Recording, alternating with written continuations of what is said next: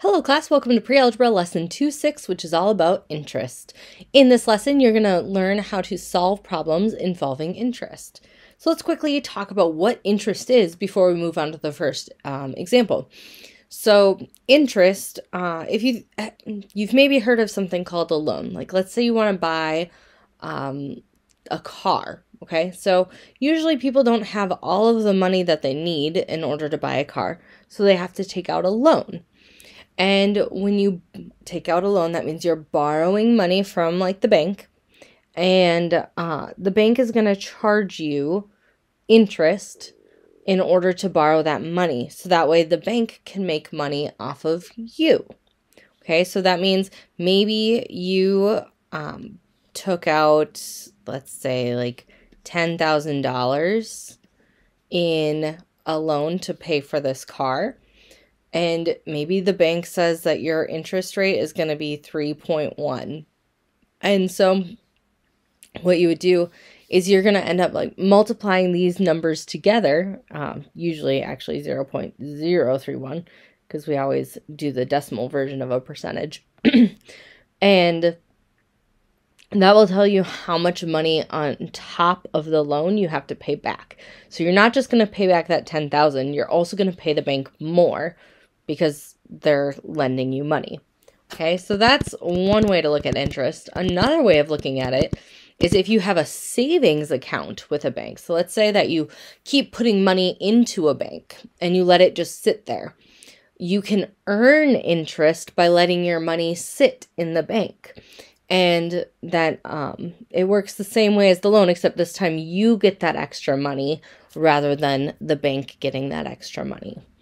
Okay, so this is called simple interest. There are multiple other types of interest that you can work with, but today we're just going to look at simple interest. So the equation for it is I, a capital I, equals PRT. I represents whatever that interest amount is, how much extra you either owe or how much money you have earned. P stands for the principal, which is another way of saying the starting amount or the amount borrowed. Okay? And then R represents the interest rate, and we want it in decimal form. And then T represents time in years. Okay, so it's really, really important that you remember that this represents years.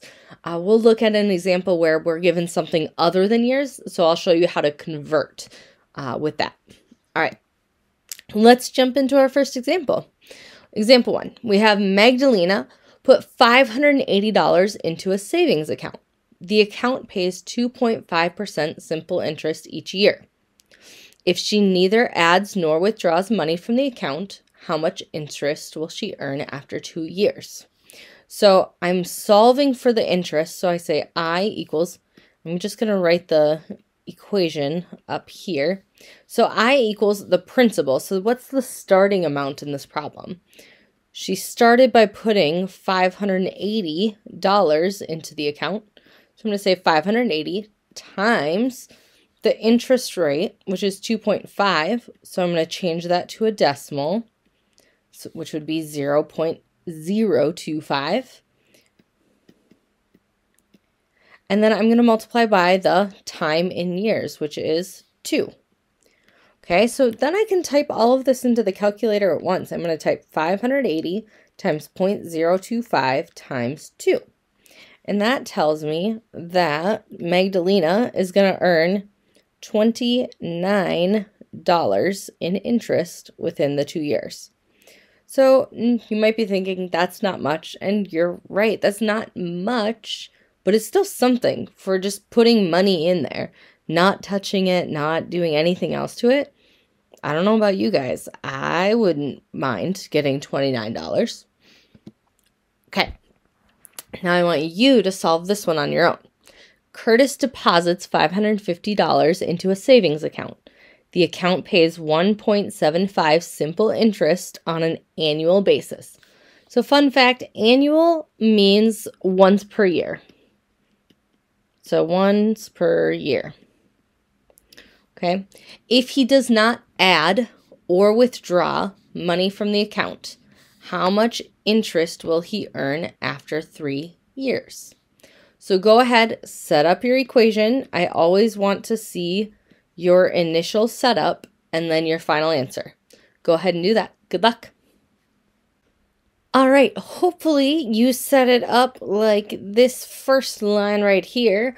And then when you multiplied it, you got 28.875. But since we're talking about money, we always round to just 2 decimal places. So this 5 is going to change that 7 into another 8. So it's $28.88. Okay, let's try another one. So we have, suppose Magdalena opens a savings account for only 6 months. So you can see already right here, this is something less than a year. I'll show you what that's going to look like. She put $580 into that account and earns 3.5% each year. So again, interest equals principal times the rate times time. So I equals 580. That's what she started with. My interest rate would be 0.035 times. And now whenever you're given months, you put the number of months over the number of months in a year. So in this case, I put 6 over 12. And when you type that into a calculator, you're going to want to put parentheses around that, okay? So you want to do parentheses 6 divided by 12, parentheses. So the way I'm going to type this in, I'm going to say 580 times 0.035 times, I'm going to open a parentheses, hit 6 divided by 12, close the parentheses, hit enter, and I see that it is $10.15. So I'm going to add my label. And that would be my final answer. Okay, let's say that this said 8 months. Then the only thing you would change is it would be 8 over 12 instead. If it said 9 months, it'd be 9 over 12.